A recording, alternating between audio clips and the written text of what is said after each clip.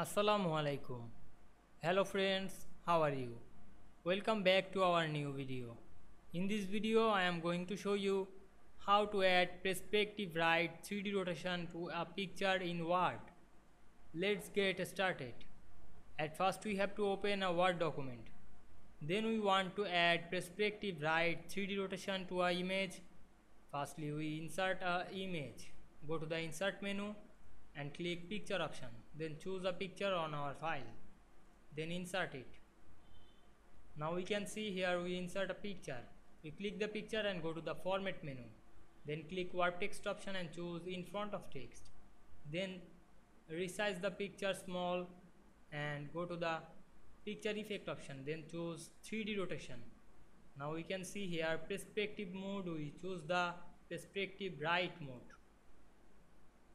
Now we can see here we add perspective right 3D rotation to our image very easily. I hope you enjoyed the video. Please like, comment, share and subscribe my YouTube channel. Thanks for watching.